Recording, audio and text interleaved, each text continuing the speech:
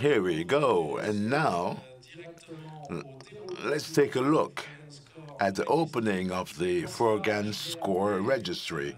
And to do so, I'll call on Romuald Huon, in charge of developing the ecosystem, and Gerald Lelarge from STG Interactive, Development Project Manager,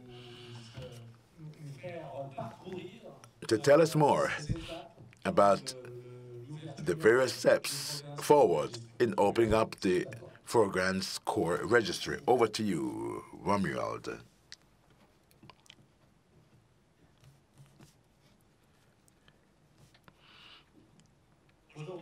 Hello, Romuald. Hello once again. How are you doing? Fine, and you? I'm doing great.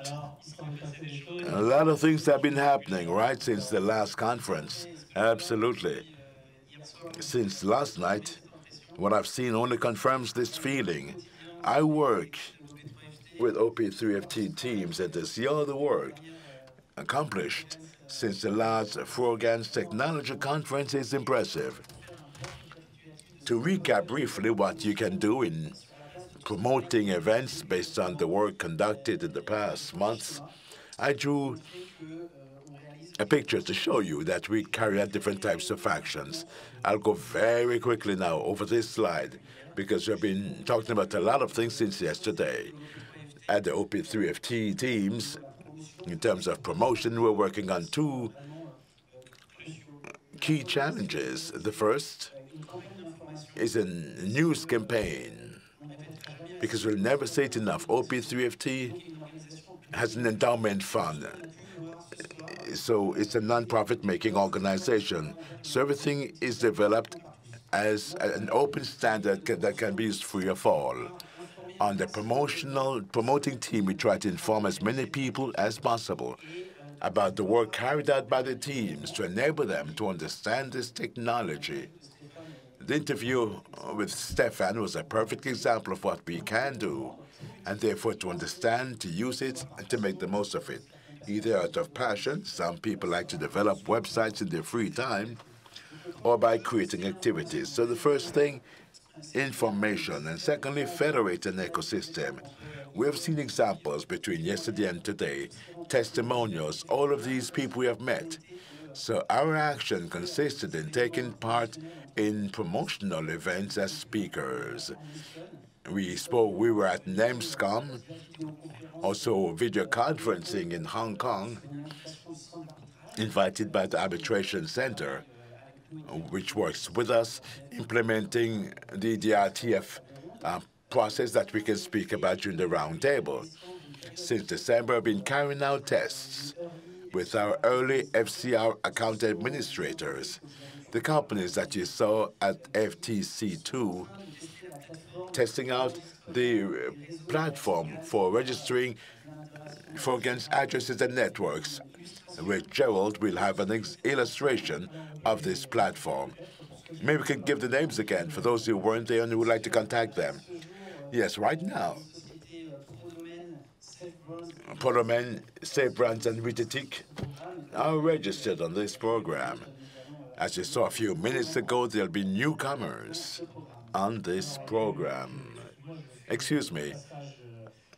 Let me just announce that on the FCR.Frogans site, you can find the addresses of the early FCR account administrators. If you want to register, contact them. So we also had encounters with people specializes in intellectual property, lawyers, and various unions, and the Bureau of BTAD that we'll be telling you about at the next conference. It's a union of all professionals in the field of trademarks.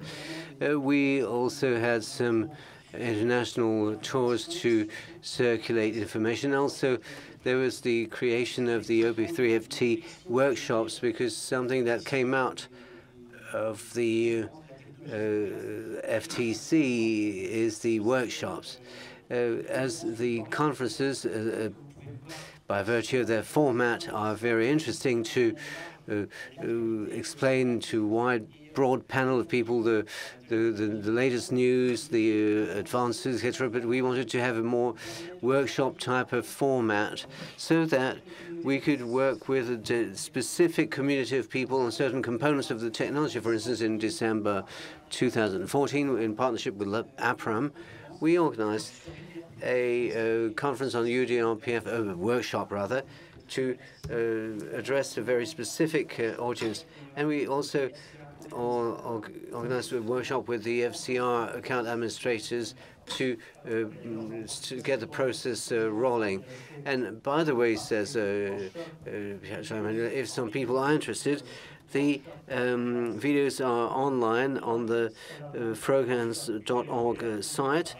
And this is also the case for the UDRPF charter.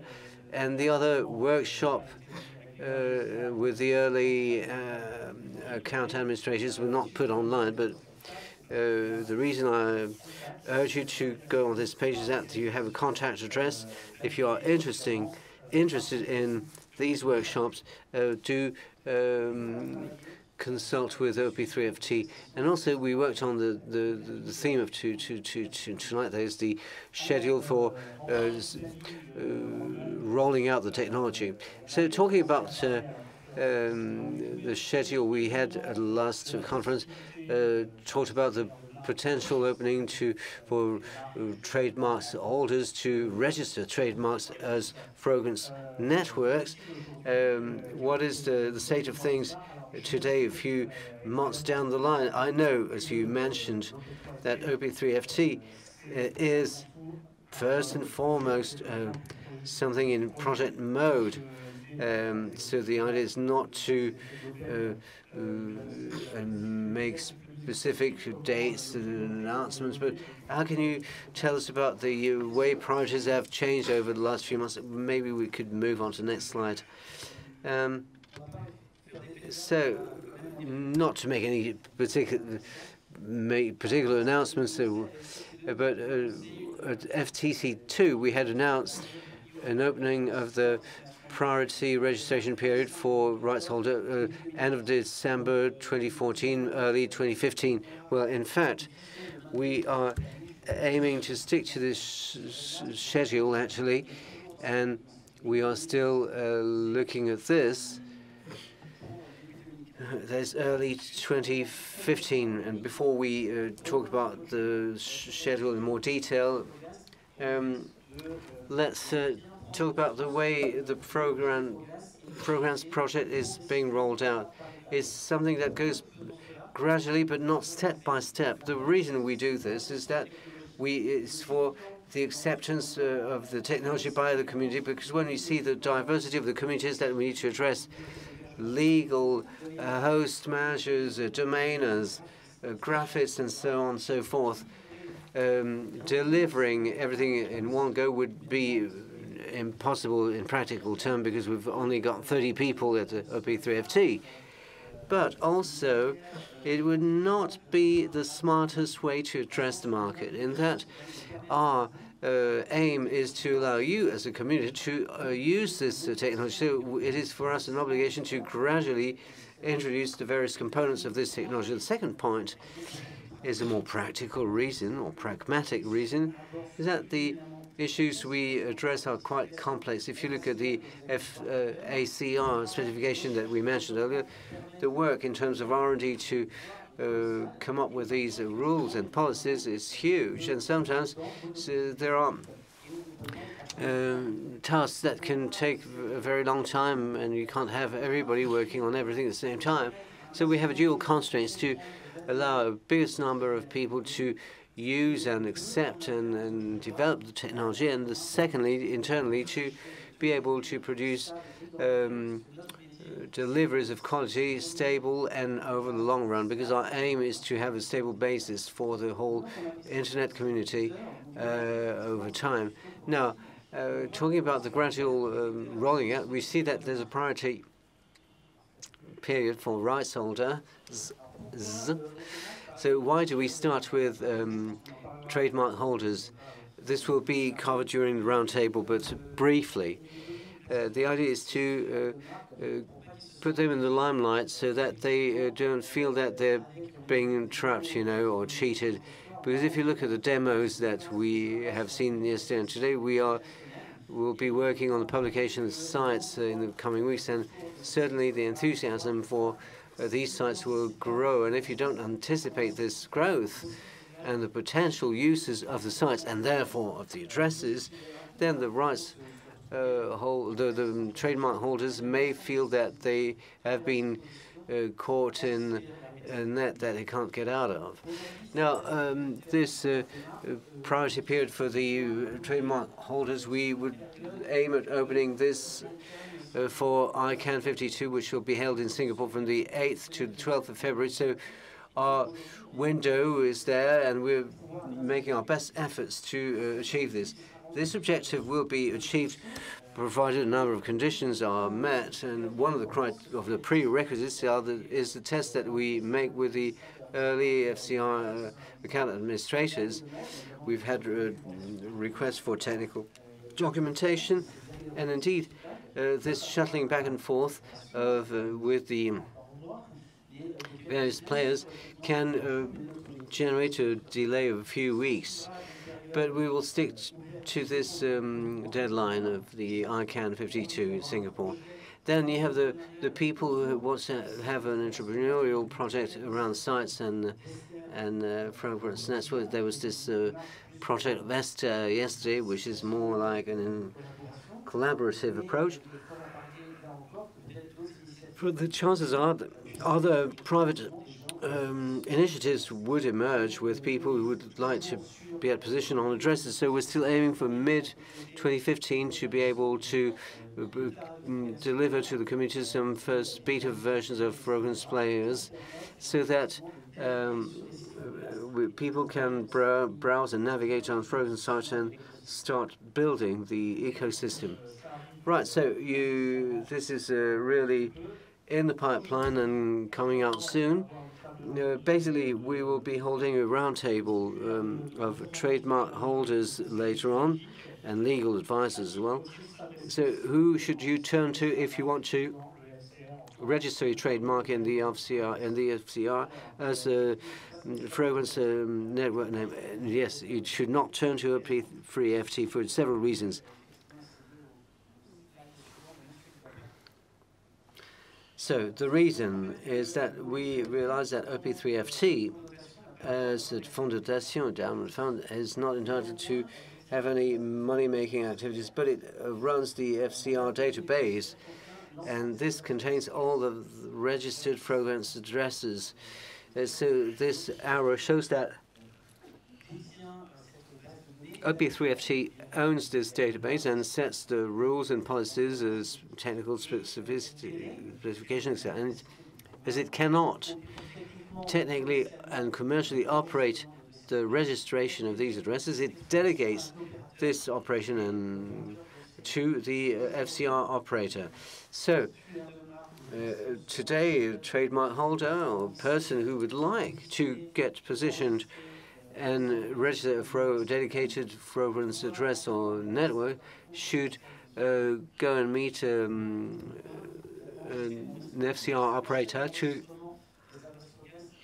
register the address, because this is the way it's organized. You are a holder.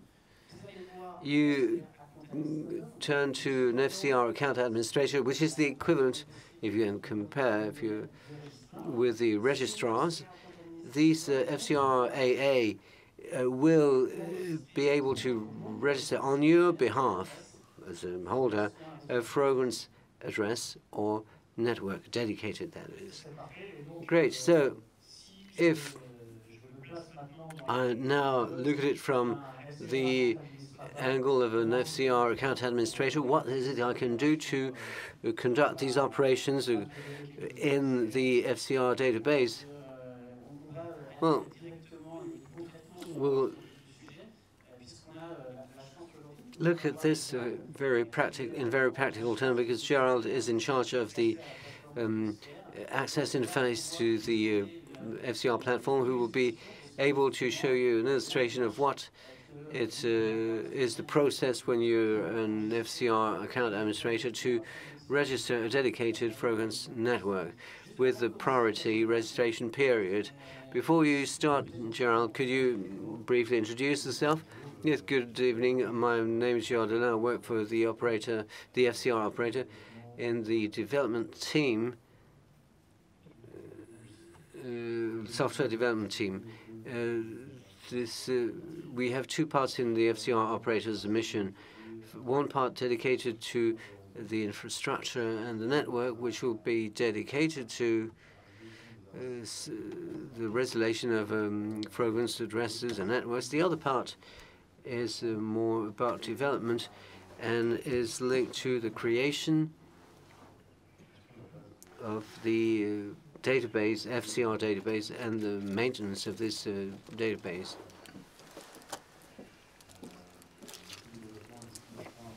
The development team is also in charge of developing the FCR API, which is a layer placed on top of the FCR base and allows the various stakeholders to do a number of actions in this database. So in terms of various stakeholders, we identified several stakeholders. The public part, which allows us to test the availability of an address or Frogans network. We have the stakeholder, the UDRPF stakeholder, which we covered in the previous conference, to solve a number of disputes related to Frogans network names or addresses. The third stakeholder is the operator himself, as the operator of the database. They should be able to can make a number of operations on the database. And then you have the account administrators, who are the last series of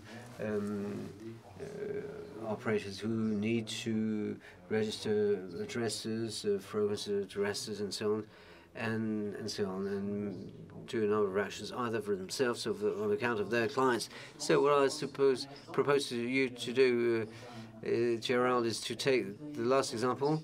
We'll have a role play. I will represent a trademark holder, and I'll be your client. You'll be the FCR Account Administrator. And I'm coming to see you because I would like to register my trademark, which is called, I will not say Stefan, but say my brand. It's called my brand. So how do I go about it? As an FCR account administrator, what will you help do? Well, as an account administrator, you need to check that the address or name is available. So for this, we have an interface available for access to this FCR API. It's a web interface, rather user-friendly, but we're not talking about a public type of website. It's an interface for professionals, so it's pretty simple and not very sexy, you'd say. So this is the HTML interface for the public part. We have different potential actions, like testing the availability of a network, private network. So if you select this action, this is what it does. Then, as we saw earlier, you need to choose the linguistic category that you want to register your network in. So the linguistic category, I confirm, is Latin. And then we send the query to the server. So you see the action went well, the server is working properly, and the address of the Frogans network is said to be available for all to be registered. Therefore, from this point in time, we can log on to the interface dedicated to account administrators to register this address. So there, the address I wanted to register is available, so we can go on with the registration process. So I'm an account administrator. I connect to the interface, which is pretty much the same in terms of look and feel. The FCR API is what OP3FT has defined to conduct a number of operations on the database. In the longer term, there will be about 150 actions available, and they are organized in various sections, processes, and actions. And this hierarchy is to be found in the interface also. First, you need to choose the section. You want to create a Frogans network, a dedicated Frogans network.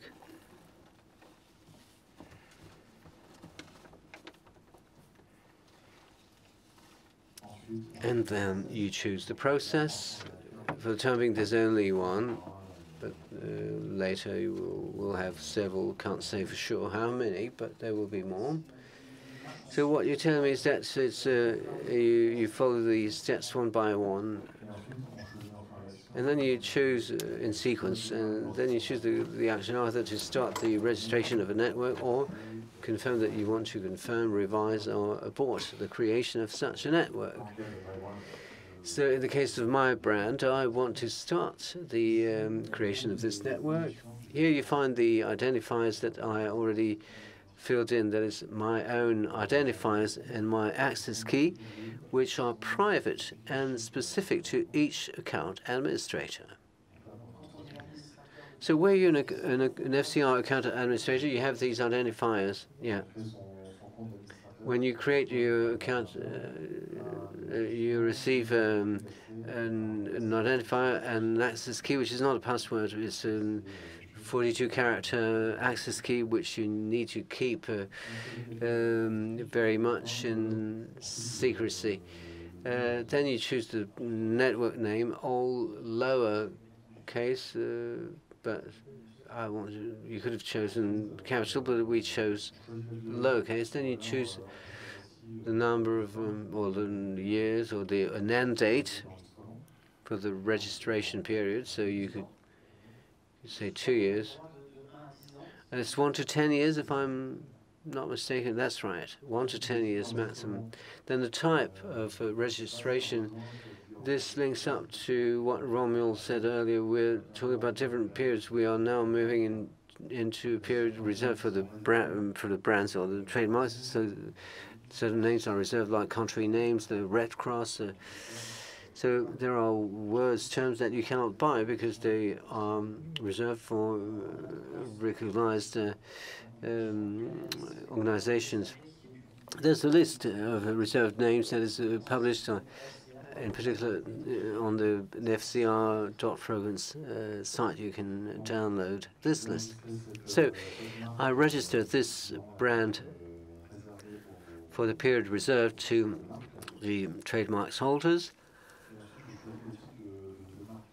out of which I choose the type of trademark that I represent, either a registered trademark or a well-known trademark. I'm happy with well-known, yeah.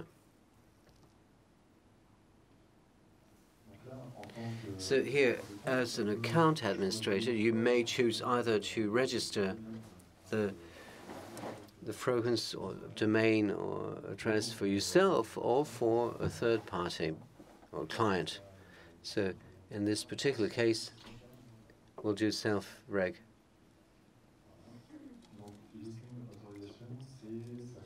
The listing authorization is about the publication of data. What it means is that the operator, by way of its delegation contract with OP3FT, is held to publish all the names and addresses that are published, but network holder may point out that they will not like to be appearing in address directories. So if so in that case, you are entitled not to be published. or be it in a directory or accessible to search engines, for instance. So then the action is executed. The cost is 3,000 euros with 1,500 euros per year, as it was bought for 2 years. It's 3,000. So you were able to confirm this registration. Yes, in fact, we registered the network. It's not quite registered yet. We need to confirm it. Is this a security feature? Yes. For instance, if anybody were able to lay hands on your access key or identify, they could register addresses in your name, so you may not agree. So you will have to confirm this by email after you're receiving an email to confirm that it's you who did it. Okay. So as an account administrator, you run through all the procedures. You send the request to the FCR operator, who will then send you back a confirmation email. So I should be getting an email. So this is the mailbox, and it is here. This is the email you would receive as an account administrator, where you have your identifier, the server that you have access to, and this is the confirmation token you asked to provide to confirm the creation of the said network. At the end of this action, you see the outcome and the mandatory steps to be conducted. For instance, the mandatory step is the confirmation, and we're asked to complete the confirmation token that was received by email. So this is a further security guarantee. So again, you need to enter the network name. You send the request to the server, and next the network will be available to provide Frogans sites. So you are now the holder of this network. So if we'll test the availability of this network immediately, the request was placed earlier. We can edit it as a new request or query. Then we send the query again. But then you see that the action was successful, meaning that the server worked properly, but the network name is not available because it's already been registered. So what I see with this interface is that me, as if I wanted to be an account administrator, I have a portfolio of, say, 10 to 20 brands. This procedure manually is quite intuitive and user-friendly, but suppose I have more like hundreds of them. Is it possible to automate these? Well, it's possible, as we said earlier on. OP3FT defined an API for the FCR, which is a multi-stakeholder API. And the interface that you see here is just an access client. It's not a website. To access this interface, this API. So we have another access client, which is PHP that you can build into your information system. So this is possible to automate it with command lines or control lines or whatever. So I have the option, depending on the number of clients I have in my portfolio, I can decide to go manually or automate it. I could also have websites that would automate for the public at large. Yes, you could develop your own site so that instead of connecting directly to this interface, you would run your own operations connecting directly with this PHP client. It's noteworthy that, unless I'm wrong, this is the test platform that is being tested currently. Yeah, this test platform has been tested for a few weeks by the early account administrators. We've already supplied the PHP client with a predefined action. The PHP client will soon be available for these early account administrators. And the interface to be deployed in production will be exactly like this one. It's just a test that will disappear from the URL, the word test, and the interface will be exactly the same. So in the weeks to come, the priority registration period for trademark holders will be open. A player in the ecosystem who would like to get position on there will be able to open an account via this platform, become an account administrator, and do whatever procedures for their clients. Yeah, first to you or via the FCR something op3ft.org site, which allows you to become an early account administrator. Now, once production has started and the platform is available, you can directly log onto this platform to register yourself as an account administrator. Great, thanks a lot for this beautiful demonstration.